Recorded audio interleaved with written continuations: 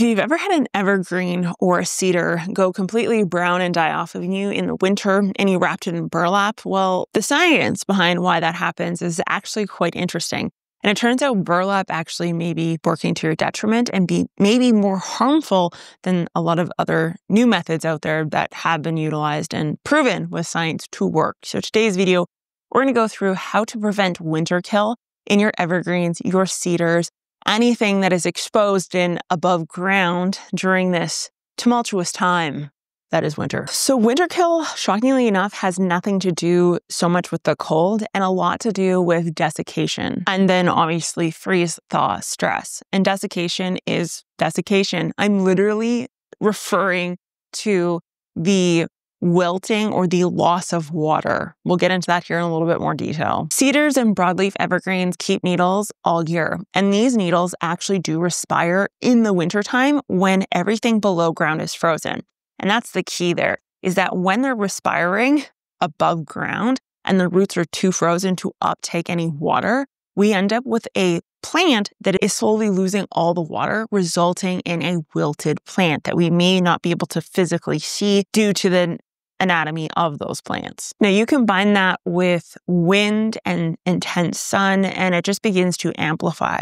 These plants can lose somewhere between 25 to 40% of their water just via this transpiration process. When we lose this moisture, we end up with a cell structure that begins to fall apart or collapse. And this collapsing cell structure in turn shows up in spring as a complete die-off of that branch or that area. So while you may not notice it now, it will, when things begin to come back to life, you will notice it because those cells have been completely destroyed. You combo that with a freeze-thaw cycle that is constantly breaking that cadmium layer up and also is ripping at the root hairs. And you end up with a season where the plant is really, truly struggling to uptake moisture through the roots while trying to combat the fact that it has a mass loss of foliage. And you kind of get the idea of how this could result in less than stellar results. So burlap was actually used in the 1900s to start with. And the reason we use burlap is because it provided a block or a windbreak in air, not so much insulation. And this actually reduced one of the factors that helped with or contributed to desiccation, the wind. However, what can happen is if the burlap is wrapped too tightly, we can have the absolute opposite effect. The other thing is that burlap is a shade. So it will shade out the plant, which results in a plant that gets less photosynthesis and then therefore a weaker plant. University of Minnesota Extension trials actually from 2020 to 2022, there was no statistical difference between wrapped in burlap versus non-wrapped in burlap cedars.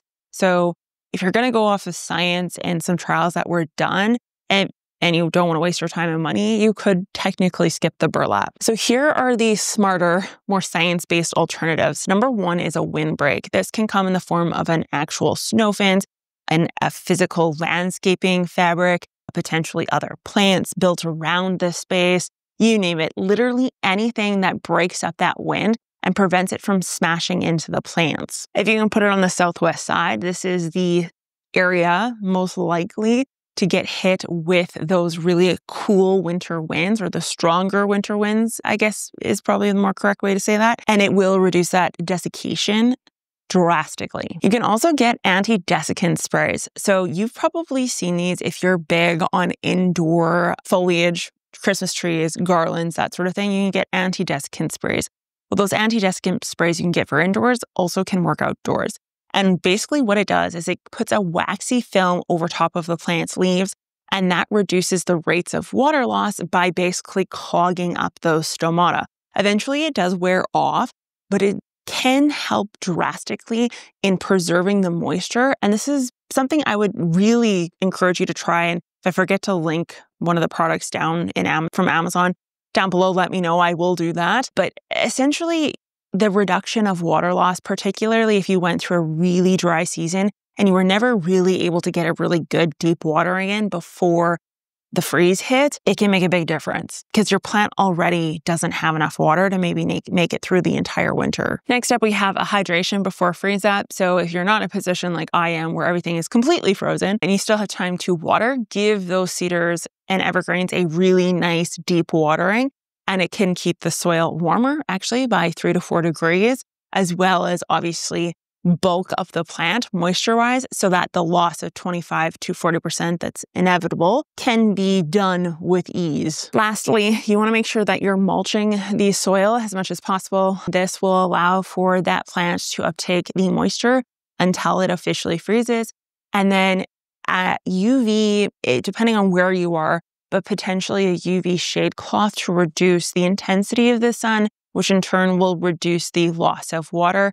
This one I actually don't find incredibly beneficial where I am anyways, solely because it's not enough, the sun's not out long enough and it's not intense enough to really cause any issues, in my opinion. But if it's something that you're noticing on your end, it's something to think about. Now, if you have had winterkill in the past and it's something that you're worried about, there are some things you can do to help the plant recover.